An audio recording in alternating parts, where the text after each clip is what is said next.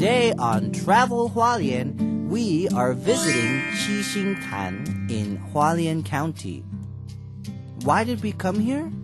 We wanted to see the Qixingtan Katsuo Museum. At this museum, we can learn all about katsuo. What is katsuo? Katsuo is a special garnish, 配料, made from fish. Asian people like to eat it with rice. Many kinds of fish are used to make katsuo, but the fish that is used most is mackerel. Fishermen catch these mackerels with nets in the Qixingtan Sea area.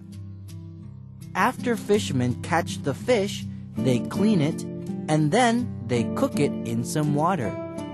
After that, it's time to smoke the fish. To smoke the fish, workers put the fish in a room. Then they burn wood from a longyan tree to make smoke. They leave the fish in the room with the smoke for several days. The smoke gives the fish its special flavor. After the fish is smoked, workers take the fish and cut it into small pieces.